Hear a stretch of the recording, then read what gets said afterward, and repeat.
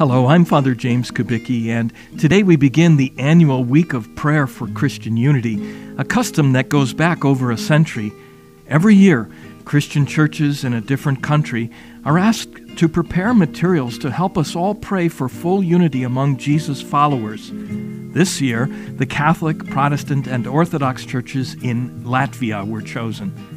Latvia is one of the Baltic states, a small country at the crossroads of these various Christian denominations, and a country that gained its independence in 1991 when the Soviet Union collapsed. There's a museum in Latvia that lists the names of the various Christians who were killed as the communists tried to create an atheistic state. Before being killed, they weren't asked what denomination they belonged to. They were killed because they were Christian.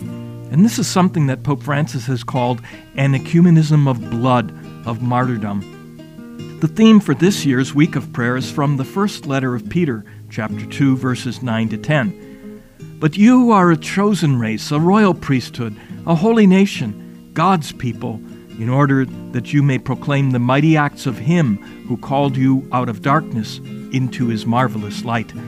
Once you were not a people, but now you are God's people. Once you had not received mercy, but now you have received mercy. I couldn't help thinking that the mighty acts of God in Latvia involved the collapse of the Soviet Union, something that I'm convinced was brought about by prayer, especially the Rosary. God wants to perform mighty acts, but He wants to use us to do so.